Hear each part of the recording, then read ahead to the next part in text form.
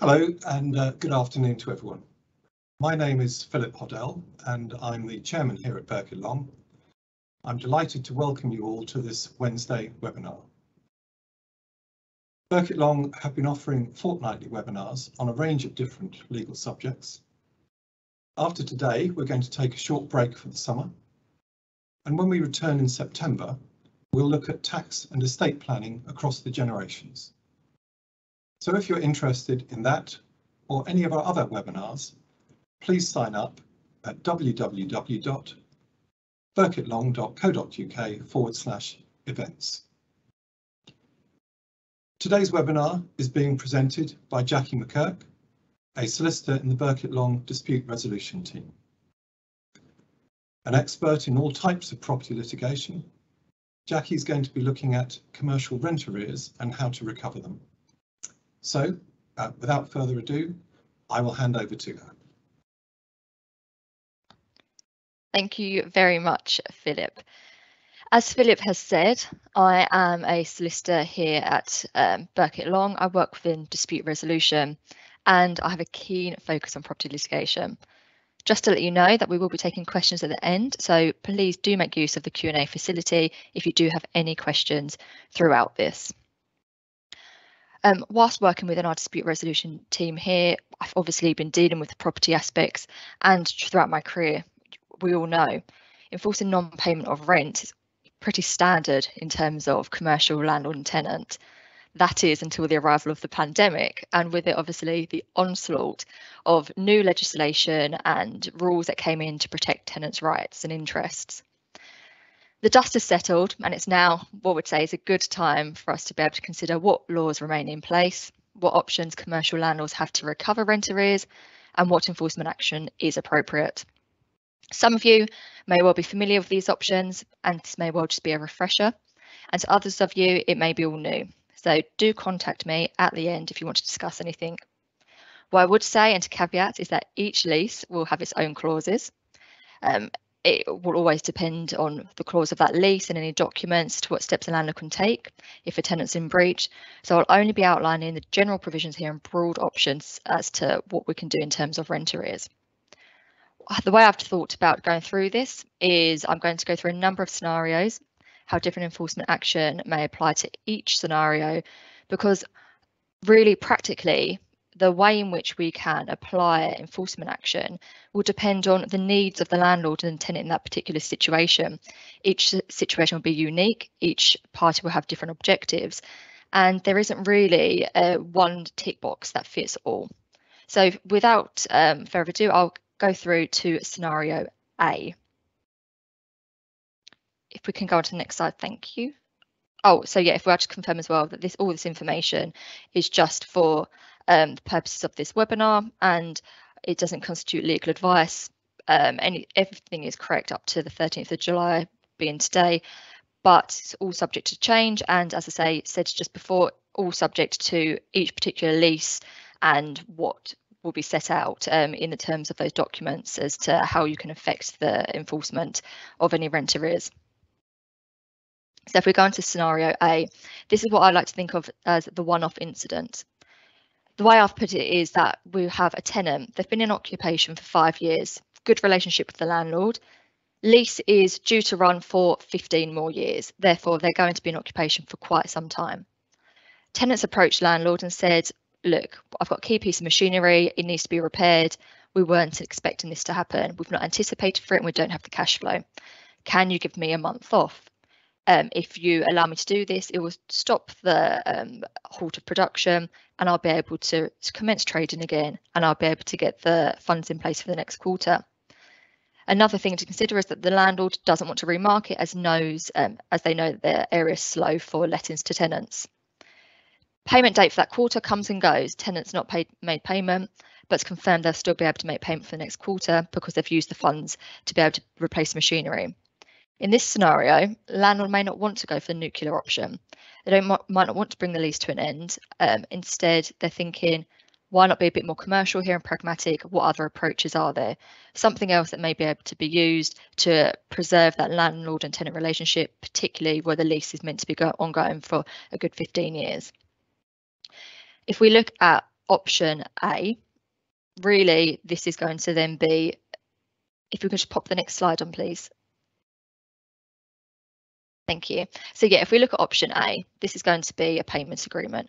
It's really going to be the most informal method in which you can seek to recover commercial arrears. A landlord can enter into a payment agreement with the tenant for the particular quarter's rent for a payment in agreed instalments.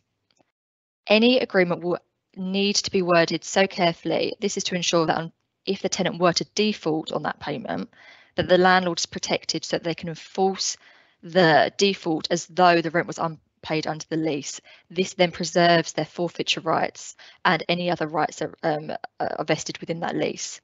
In addition, the agreement will need to clearly distinguish between the ring-fenced arrears of that quarter and the ongoing rent payments due under the lease, so that the tenant cannot try and argue at a later date that the now monthly payment is in relation to ongoing future quarter days as well. This is key.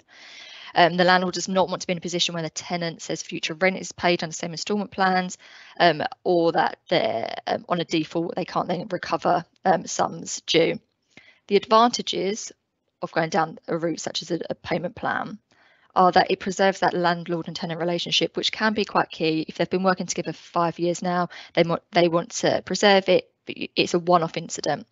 It allows the tenant that chance to continue trading and not fall into further arrears, and it can relieve that financial pressure off of the tenant.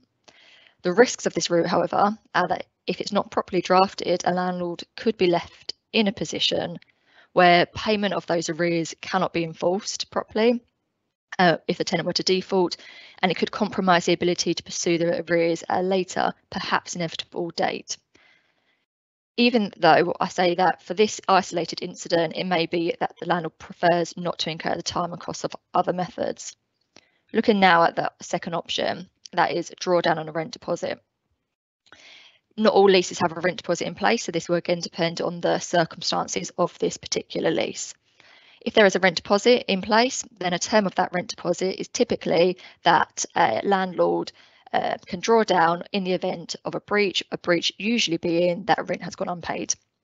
Always please be mindful that there may well be notice requirements within that rent deposit, meaning that a landlord has to notify a tenant if they're going to make a drawdown of funds. What you don't want to do is be in breach as a landlord for the tenant's breach because you've then failed to notify the tenant that you're going to be drawing down on the funds. So always ensure that you read the terms of that deed carefully as to what notice requirements are necessary in this situation. Where this is an isolated incident, as it is within our scenario, use of the rent deposit, it can maintain again that relationship between the parties, and it provides that, and provided the tenant can top up in accordance with the terms, it allows for a swift conclusion. Do be mindful though that if a tenant is unable to top up in accordance with the requirements of the deed, they then could be in breach of the terms, putting further pressure on the tenant to raise funds. So it's one of those going to be a balancing act between how long the tenant needs to be able to raise the funds in order to be able to top up that rent deposit to the necessary funds and limits. Please note that a drawdown is likely to waive the right to forfeit. I'll come on to forfeiture a bit later on, but it's important to note that taking this course of action is likely to waive that right to be able to forfeit the lease, and therefore any landlord needs to consider whether they do think this is going to be a one-off incident and forfeiture is unlikely, or whether actually forfeiture should be undertaken in order to preserve the landlord's interests or the any other enforcement action they want to take. What I would say, and it's something to keep in mind throughout this, is that it's always going to be a balancing act, and it's one where really transparency from the tenant could make the difference between what options are then enforced by a landlord in terms of recovery and arrears. So it's always better for a tenant to try and be truthful. Equally, it's a commercial decision for a landlord to make. Do they believe the fact that the tenant's only going to miss this one quarter, or actually is it more likely that they're going to, this is going to be a repeat occurrence, and actually they don't want to waive any ability they have for other means? I'd say it's crucial that if they're minded to forfeit, you take no steps which would lose the landlord this right. So if we go on to option C, This is court proceedings for recovery of arrears. If we remember back to our scenario that we have, our scenario is based on 1 quarter's rent going unpaid during a time when there's no laws preventing that tenant making payment. Although court proceedings, they sound as though they're going to be serious, they can actually be used as a tool by both parties to secure that payment whilst allowing the tenant a period of time to commence trading again. I say this because some of you may be aware, having been through the process before, that traditional debt proceedings are quite protracted. It can take many months to reach a hearing, and even then a court order is simply a piece of paper confirming a judgment debt. What then will have to happen is a landlord will have to consider methods of enforcing that judgment debt. It means that during this time, the tenant may be able to regain its financial control and make payment during the course of the court matter or shortly thereafter. I say this because in our scenario, they only wanted 1 month off, or 1 quarter off rather, and it could take far longer than that to reach the conclusion of a court case. This means it again preserves the landlord and tenant relationship, allows it to continue while securing the position of recovery of arrears. The risk, I would say, is that court proceedings can be costly, and this is both in time and in money. It's also be mindful as to a limit typically applied in court proceedings is a recovery of rent arrears going back 6 years. Usually a landlord wouldn't allow arrears to accrue for that period of time, but I think as we'll all appreciate, the years kind of have slipped away from us, particularly since 2020. So it's always useful to keep in mind a schedule of those arrears. What I would say is the 3 options I've just gone through being informal, like a payment plan that's set up between the parties directly, court proceedings for recovery, and draw down on a rent deposit. These are routes that work to maintain an ongoing relationship between landlord and tenant while securing payment of outstanding sums. These will not suit every need. However, in the scenario we had, I would suggest that these options would be the most favourable in the circumstances.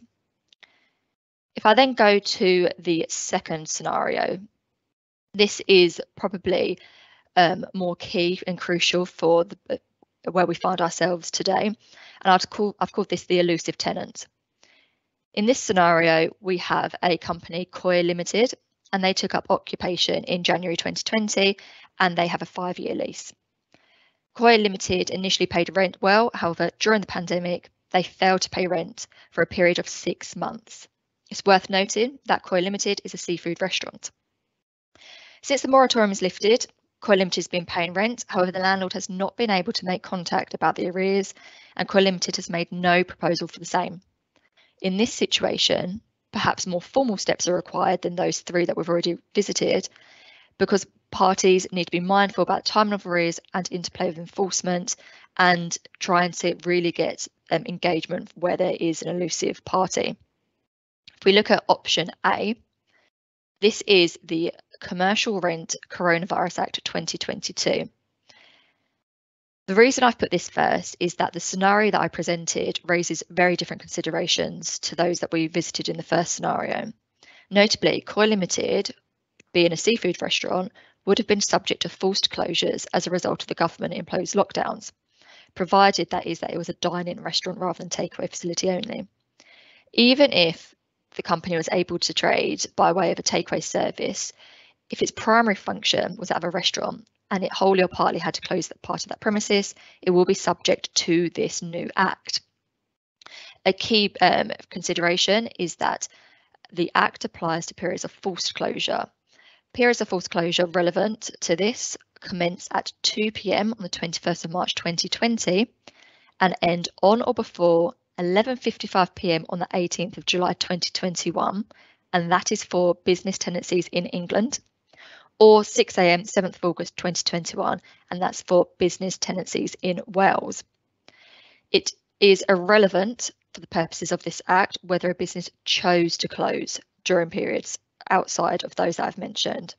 It is only periods of forced closure that gain protection from the Act. This is a very important distinction, as we know that there are a lot of businesses that felt they were forced to close because of certain reduced trading hours in operation or restrictions. for instance, on eating out or drinking, I say eating out and drinking inside a premises. However, it's only those dates that I've mentioned that are relevant to this procedure. With this in mind, the landlord will need to consider what periods out of those 6 months in my scenario fall into the periods of forced closure and are therefore ring-fenced. This is because out of the 6 months, we'll be able to work out that not all of that period will fall within the protected regime. When we look at the Act and the process, if we can just pop back, I'm going to have a bit to say on this one just because it's new legislation. So if we look at the Act and the process, the legislation only came into force on the 24th of March 2022. It's very new and very fresh. There's what I would say is a long stop date that everyone needs to be aware of. This is 6 months from the date in which the legislation came into play, that either the landlord or tenant can apply to have those ring fence arrears subject to the arbitration. So that's a 6-month period in which you can seek to go down this route. There is the option that Secretary of State may extend this legislation, but of course we cannot guarantee the same. So how it works is that an arbitrator will be appointed by either party. The arbitrator can then make a reward, an award. That award can either be a reduction of the protected rent and all the time to pay it, and they can allow the tenant up to 24 months to repay those ring-fenced arrears. It's expected that the arbitration is meant to be more of a backstop for the parties should instead intend to negotiate themselves independently of this regime. What this means is that whilst tenants were protected during the worst of the pandemic and had a period where the rent could go unpaid and the landlord really had no recourse, 2 years on, the measures have been put in place to actually level this playing field and say, hold on a moment, we're going to put this long stop date in. Someone will then consider these arrears if a party challenges them. Where a tenant has periods of forced closure, there's just no longer that blanket protection. Each case will turn on its own facts though, and that includes the level of the arrears, how much the arrears impact a business on both sides. So for instance, if repayment of those arrears will result in a tenant company being made insolvent, this will be taken into account by an arbitrator. Similarly though, if a landlord is also going to be financially impacted by any award that could be made and its own solvency is called into question, this again will be assessed by an arbitrator, including the assets and liabilities of the parties and any other financial information that may be relevant. Each party prepares a statement and a proposal to the arbitrator, and this will then form the referral that goes to an approved body, and an approved list will be kept available at all times the public can see. In terms of fees of arbitration, at this point it's not entirely clear. We haven't had enough test cases to see what those overall fees will be, but what I would say is that the referring party initially pays the fees for the arbitration. If the arbitration is completed on the papers and an award is made, then the arbitrator can then make an award that the other party is to pay 50% back to the referring party. Equally, an arbitrator may assess that that proportion should change from 50% and it may go all the way down to 0%. During the process, either party can then request that rather than be heard on the papers, that there's an oral hearing. Whichever party requests the oral hearing will then pay for those fees of the hearing itself. Again, it doesn't have to be the referring party that pays, it may be the other party that requests an oral hearing. Again, after the decision and award is made, an arbitrator can ask the other party to contribute towards the fees. So the actual costs will be dependent on the arbitrator appointed, the complexity and the value of the dispute, time taken and whether a hearing is required. For instance, a barrister's sliding scale may be from £250 per hour to £500, and therefore fees can be vastly different depending on the outlook. If I then actually look at the outlook of the Act, I'd say at the moment, it's still just to be determined as to whether the binding arbitration scheme will be worthwhile. Personally, I consider that it's going to be the fallback position for the parties. That is because ultimately, if the arbitrator is really only going to be able to make an award as to repayment amounts and a payment plan, do the parties want to incur those fees of having a payment plan put in place when they may be able to negotiate it themselves directly? So it's one to consider there. I'd say as well, if we just reconsider our scenario, it was only 6 months worth of arrears or 2 quarters. And to that extent, even if out of that 4 months arrears are ring fenced, the parties will have to consider the value of the arrears and whether arbitration, particularly the cost of it, are worthwhile compared to reaching a negotiated settlement. I suspect that both landlord and tenant will have reservations, not only due to potential costs of paying the arbitrator, but also timeframes. There are timeframes in which the parties have to comply, and the arbitrator is meant to make their award as soon as practicable. However, that can be extended. If it's unduly complex, then the arbitrator can delay the time in which the award is made. Again, after an oral hearing, the award is meant to be made within 14 days. However, again, that can be extended too. So it does leave it slightly open-ended as to the time frame in which parties could expect an award under this Act, where they could instead potentially look to reach a negotiated settlement far sooner. If I then just go on to the next option available to the parties, which is statutory demand. So this is where once the landlord's calculated the arrears which fall within the forced closure period and those which are not protected, those that are not protected are then capable of being enforced as any arrears were before or after the Act. So the methods of enforcing payment are much the same as scenario 1. So they can look to draw down from an available rent deposit, they can reach an agreed payment plan with the party, or they can commence debt recovery court proceedings. But in addition to those options, in this scenario, where the tenant has been elusive and the landlord's not been able to make contact with them, the landlord may think, actually, I want to take firmer steps in order to protect its position and to bring about engagement from the tenant. The landlord may then serve a statutory demand on the tenant where there's no dispute to the amount owing. That is crucial because you cannot serve a statutory demand where there is a dispute. That's an abusive process, and the tenant would be able to make an application to have that demand struck out, and the landlord could face costs. So it's key there that it has to be undisputed sums. A demand can be served where there are arrears of £750 or more for a company tenant, or £5,000 or more for a tenant who is an individual. A demand requires the tenant to pay within 21 days of service. Otherwise, it's then open for the landlord to commence bankruptcy or winding up proceedings. So what we're really thinking is that the advantage is that the demand will prompt a tenant into prioritising the payment of the arrears over their other outgoings, because they know that there's that risk of the insolvency proceedings on the doorstep if they don't make prompt payment. A risk that the landlord faces could be that it really may well impact that ongoing landlord and tenant relationship. However, have to think the tenant's been elusive. Is there really a relationship to maintain in this instance? Also, if a landlord does indeed follow through winding up or bankruptcy proceedings and such an outcome is achieved of the bankruptcy, then payment of secured creditors, it takes priority, and then no guarantee as to repayment of the arrears in full or at all for the landlord.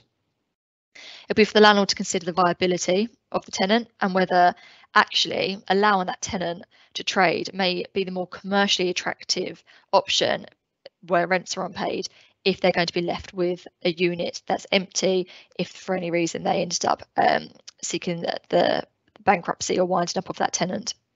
It's also worth noting that due to certain restrictions on recovery under the insolvency regime, if it's the case that a solvent tenant would have survived if given the time to trade, then landlord's ability to recover the debts is capable of being reduced. That's really important consideration to make there.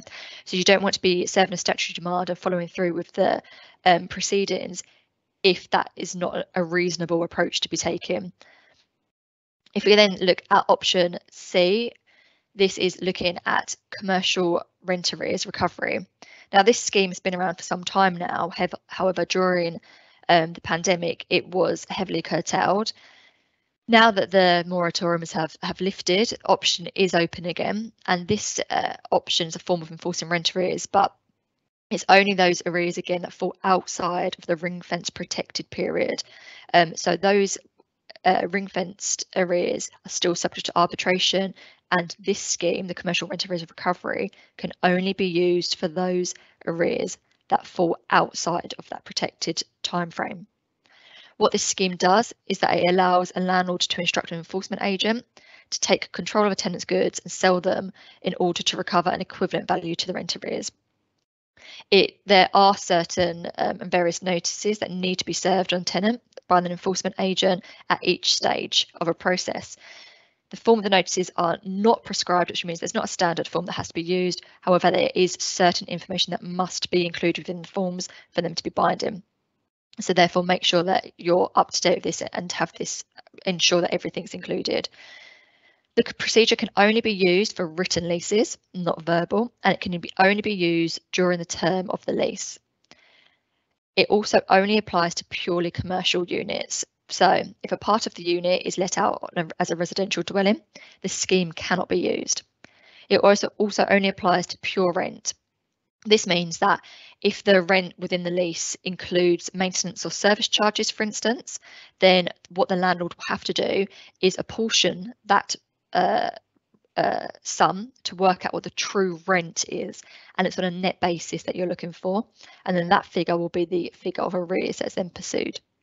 The right to recover goods must be exercised within 12 months of notice having been given to the tenant. The enforcement agent can then take goods or enter into a controlled goods agreement with the tenant. There are certain exemptions that apply. For instance, if there's computer equipment, we'll say, and that computer equipment is needed for the business operation of the tenant and its value is less than, I believe, 1,350, you can't seize those goods. Anything above that threshold, though, you can recover and you can seize. After a period of time, 7 days after the seizure of goods, the goods can then be sold. This is again provided that certain formalities have been complied with. There are formalities in terms of providing valuations and allowing the time frame to lapse. Of course, if payment is received in that period of time before the sale of goods, then the sale should not proceed, and the goods and an agreement should be reached with the tenant as to being able to allow them to recover the goods. Goods should be sold for the best price that can be obtained. What that best price is, it's partly subjective, but also objective in the sense that if valuation evidence has been provided, the landlord should always have regard to that valuation evidence. The route can be useful. It can be useful where you have an elusive tenant, as if you can imagine, if a tenant is avoiding the landlord, however they then receive a notice to say that their goods may be seized, well then it may well bring them to the table to make payment or to at least negotiate on payment. It's particularly useful if the arrears are not significant and it's likely that the tenant could have goods to the value to clear the sums. I'd say that it's not so useful if the arrears are significant. We have arrears, say, of £40,000, but we think there may only be goods to value of £5,000 in the premises. Then it may not be proportionate or appropriate for be going down this route, and there may be better and more suitable alternatives that would gain a higher value that's towards the sums outstanding to the landlord. Do remember that this route going down it would prevent forfeiture. Forfeiture may be more useful if the arrears are significant. In our present scenario, much of the arrears were ring-fenced. I've said about 4 months out of the 6 looked to be ring-fenced arrears, and if it's only a limited sum that's looking to be enforced, then this may be a route that's suitable. Again, you'd have to discuss the objectives with the landlord at all times to consider what the key is for them to achieve.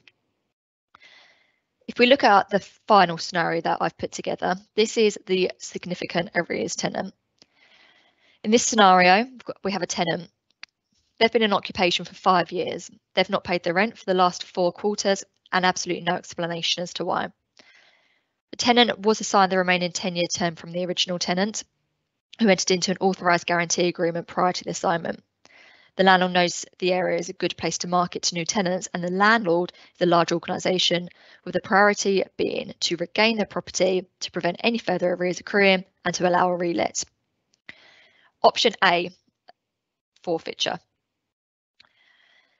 I have mentioned the word forfeiture a couple of times in brief when going through the other options available to landlords. there had been a freeze on the ability for landlords to forfeit leases for non-payment of rent. However, that stay has lifted. Forfeiture means the bringing of a lease to an end due to a breach. Is simply put, there has to be a clause within the lease that permits forfeiture.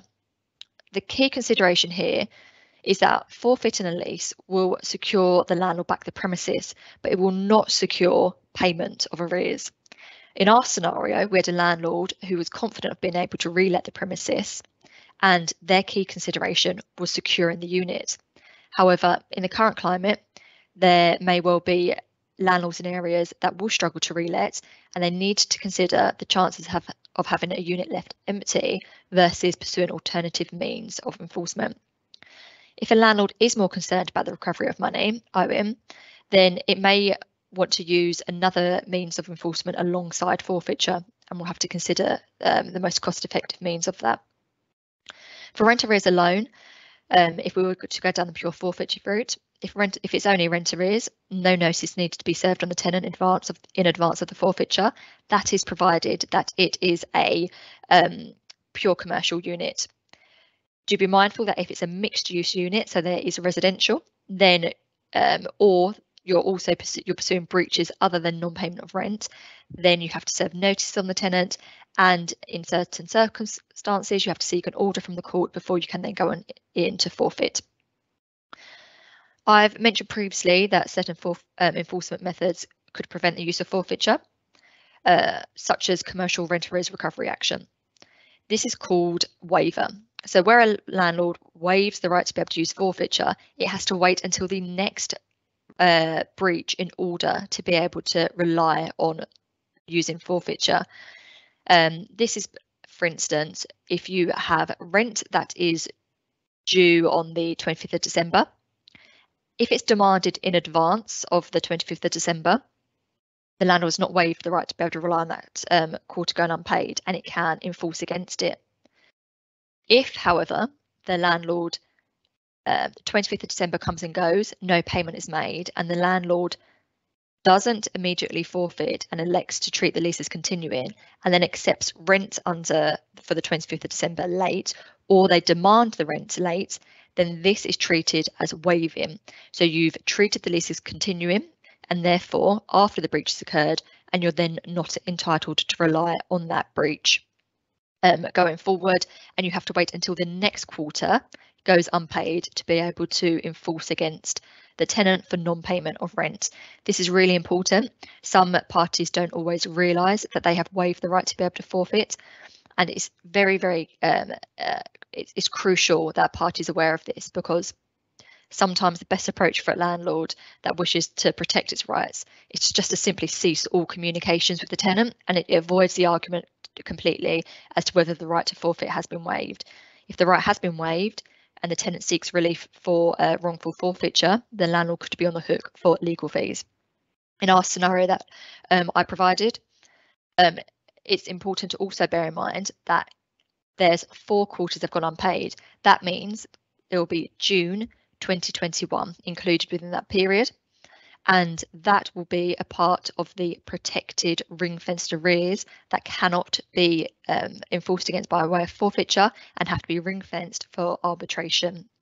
So it's important that the landlord considers whether the tenant was forced to close, if the arrears are ring-fenced, and only seeks to forfeit in connection with arrears that are not protected. The process for forfeiture, as touched upon, is dependent upon whether the property is solely commercial or whether it is mixed-use residential. If mixed-use, then certain notices must be served. One is called Section 146 notice. Served on the tenant, it allows them an opportunity to remedy that breach. If it's plainly commercial, then no notice is required. That is, though, unless the tenant is insolvent, in which case permission from the court may be needed. Is peacefully re-entering a commercial unit, ensure there are arrears of 21 days and that the right exists within the lease. You should ensure that the locks to the premises are changed and that notices are then prominently displayed outside, confirming that the lease has been forfeit. If applying to the court, it is on service of the court proceedings that the lease will be forfeit. What a key consideration for the landlord is that they must bear in mind that tenant can seek what is known as relief from forfeiture to have the lease reinstated as though the forfeiture did not happen after forfeiture takes place. It is crucial that the parties are aware that only the court can grant relief from forfeiture. So a landlord should be mindful that if they reach an agreement, they forfeit the lease, the locks have changed, the tenant comes to them and says, I'll make payment to you, please let me back into the premises, I need to trade. The tenant may say, I've got ongoing contracts I need to perform, please let me back in. What I would say is that if the landlord allows the tenant back in, or not, even if it's by agreement, they will have created a new tenancy, as it's only the court that can reinstate the existing lease. The risk here is that if a new lease has been created, the terms may not be the same as the previous terms. For instance, if that existing lease, the old one, had been contracted out of the Landlord and Tenant 1954 Act, that meant that the tenant was not protected. This new lease may not have those same restrictions in place, and the landlord could end up with a protected tenant in place. You want to avoid all of that. What needs to happen is an application needs to be made to court for relief from forfeiture. Then what that will happen then, if it's successful, the existing lease will be reinstated. A tenant typically, to achieve relief from forfeiture, has to pay the arrears, interest and legal fees of the landlord to be allowed relief. Where this happens, another consideration is that a landlord really needs to be mindful about if they've already relet the unit too soon and the tenant makes an application for relief from forfeiture. So what a landlord also needs to consider is that they've not acted unreasonably quickly in granting a new tenancy to a third party, and that any incoming tenant is aware of the risk of an application for relief from forfeiture. Very important. A tenant will also have to make an application for relief promptly, so as if it wants to protect and ensure that it'll be able to go back in even where a third party lease has been granted. I'd say from this, what you should take away is that forfeiture is a key legal remedy. However, it can be quite complex. You must ensure the rights to proceed with forfeiture is in place and that there's not been any waiver. And there really are some key considerations to be had by the landlord and by the tenant to avoid either party having to pay the other side's fees if they've made a wrongful application in relation to forfeiture. The other option, another option for the parties, is to enforce against a guarantor. This is quite a nice option. Why I just was going through forfeiture. Forfeiture is a nuclear option. It brings the lease to an end. It completely ends that relationship of landlord and tenant. Our scenario, it was okay because the landlord was comfortable about being able to relet, but that may not always be the case. So what's an alternative means of pursuing a tenant who's just gone a year without paying? So as I said in our scenario, there had been the tenant was an assignee. The outgoing tenant had entered into an agreement with the landlord to guarantee the tenant. And as such, it allows the landlord to look to enforce against that guarantor for the principal debt. The landlord could elect to use any of most of the means that I've already discussed. For instance, they could serve a statutory demand against the guarantor for the principal sum. They could enter into a payment plan with the guarantor. They could add the guarantor as a party to traditional debt proceedings, or they could have the guarantor top up rent deposit subject to any terms of the agreements in place. Additionally, a landlord can serve a Section 17 notice on a guarantor. However, please do note that Section 17 notices only cover the period for the last 6 months worth of arrears. In our scenario, there are 12 months of arrears outstanding. So that means unless 2 notices have been served, the landlord may have lost the ability to pursue those sums subject to this notice and any underlying agreement. So if the guarantor pays in accordance with the Section 17 notice, then what the guarantor could do is say to the landlord, I want to have an overriding lease. The landlord then can make the decision whether it wants the guarantor to be the key tenant. The route is useful in terms of pursuing guarantors, can assist and be really helpful to a landlord, particularly if the property is in an area where they may not be able to relet. It means the landlord can keep a tenant in the property who is not paying, but actually enforce against a guarantor to recover money each 6 months. So it's worthwhile, particularly if the guarantor is solvent and has access to funds. I'd say this is helpful, as I said, where the property is in an area where it's unlikely to gain a new tenant, and it's a nice way to secure funds for the landlord. If we just go on then to recap, as I've mentioned, the methods so far that I've discussed today are payment agreements, drawing down from a rent deposit deed, commencing court proceedings for a traditional debt claim. For ring-fenced arrears that are subject to the protected period for forced closure, then there's the arbitration scheme. Then there's serving statutory demands on a tenant. There's the commercial rent arrears recovery, which sees seizure of goods. Or there's forfeiting the lease, which will bring the lease to an end, securing the premises for the landlord, but not securing the arrears themselves. And then there's the other option of enforcing against a guarantor, and that can either be by enforcing against them by serving notice on them to make payment. It could be by serving a statutory demand on the guarantor. It could be by way of adding them to debt proceedings or entering into a plan for them. And what I tried to do throughout this is to show that there's different scenarios that could always happen. We're looking at real world, and it's not simply a tick box exercise that one category will fit all of the one option will fit all scenarios. You really need to go through, speak to the landlord, or if you're the tenant, speak to the tenant, find out what the objectives are and what best suits their needs, and then that way you'll be able to find the most suitable option. Always be mindful though, it's case specific, and every situation is different. So really what I'd say is I hope that this has assisted in demonstrating what rules are currently in place, what arrears can be pursued, and how forced closure arrears are dealt with by way of the arbitration scheme, and how the other arrears can be pursued by the usual means. I would say always seek legal advice before carrying out any action, as you do not want to waive the right to pursue the sums by an alternative means at a later date should the initial action have not achieved the desired outcome. So that brings to an end what I wanted to cover. I'd say there's a survey that will be sent around to complete. Before we take questions, we'll be sending around a recording to everyone that signed up to today's webinar tomorrow morning. We'll include a link to that which you just saw, which is to a short feedback survey, and I would really appreciate if you could complete that so we can make sure our future webinars are helpful to you. As said at the start, this is just one webinar out of a series of our Wednesday webinars. We're taking a break for summer, as mentioned by Philip, and then our next webinar, as to just confirm, is on the 7th of September.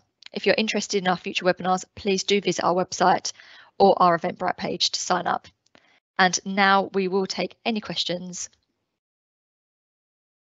Thank you, Jackie. We did have a couple of questions submitted in advance. The first one is, if a quarter's rent due in June went unpaid, is the whole quarter subject to arbitration, or is it just the days of forced closure? Okay, yes, so this is one I think which most landlords were concerned about when the arbitration scheme was being implemented. So for this, the scheme is quite clear. It only applies to the days of forced closure. So what that means is that if you have your June quarter and you've got a 3-month period, you have to then calculate the days where that particular tenant was forced to close.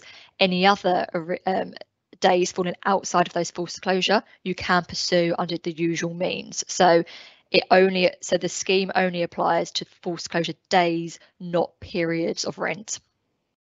Hope that helps. Thank you, Jackie. And we've had a question from Philip, who asks, how long after a forfeiture/repossession can any assets left in the property and not reclaimed become the property of the landlord?